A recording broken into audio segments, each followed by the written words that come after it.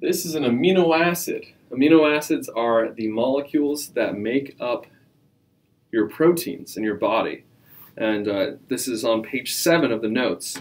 So an amino acid, as it says on page 7, is a molecule with both an amine and a carboxylic acid functional group. So this amino acid here, amine right there, carboxylic acid right there, an amino acid.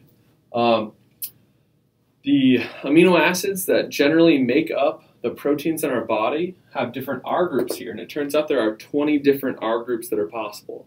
The simplest R group would just be a hydrogen there. That would be called glycine. Then you have bigger R groups like a CH2 linked to a phenyl ring.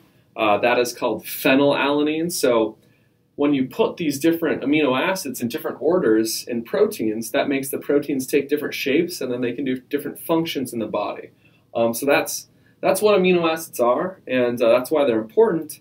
But in chapter 19, we are going to talk about,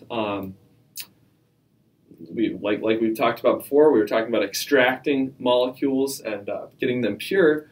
So what is a problem about amino acids with that? So the bullet points that I have here are they are the molecules that make up proteins, and then the second bullet point says, what will those functional groups do together? So if we just have an amine and we have a carboxylic acid and we mix these two molecules together, they aren't going to be stable.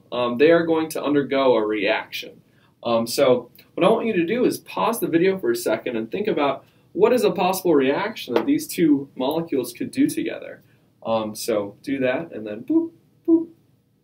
All right, you've unpaused. So if you think about what we've been doing extractions. That takes advantage of acid-base chemistry. So an acid-base reaction could happen between these two molecules. So the amine could take the proton of the carboxylic acid, and then on the opposite side of this equilibrium arrow, we could have the quaternary ammonium salt, or the quaternary ammonium species, and the carboxylate. So the question is, which side of this is favored? So again, take a minute, think about it. Is this side going to be favored or that side? Think about pKa values. How can they guide you in that question?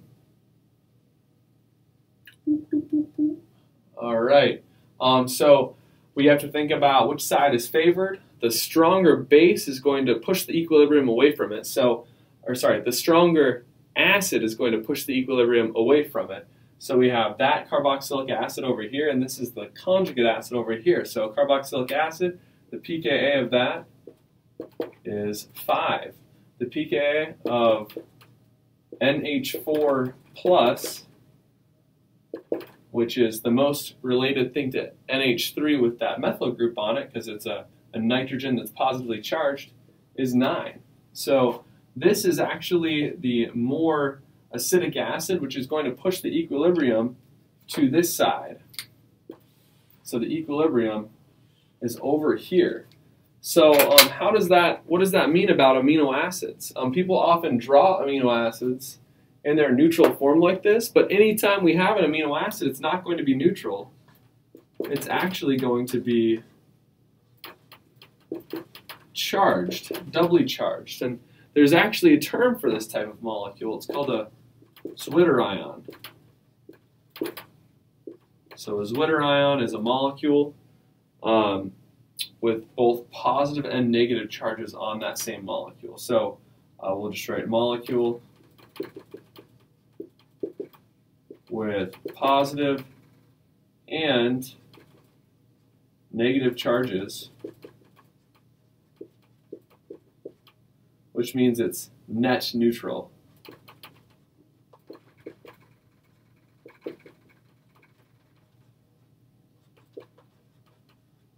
So it has a net neutral charge. 1 minus 1 positive means that it is net 0 charge, but there are ionic functional groups here.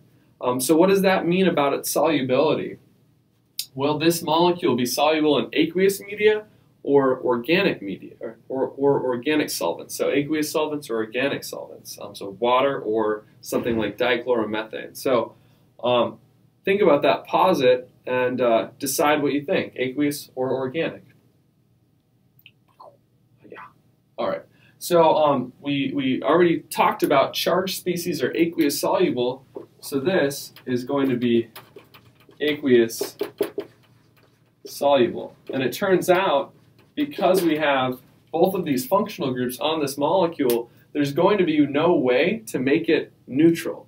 So amino acids are always aqueous soluble.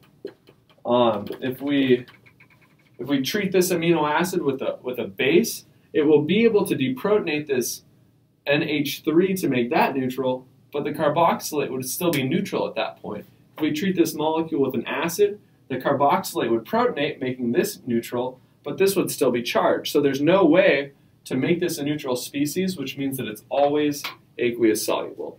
And that has an important impact on our inability to purify these by extraction techniques.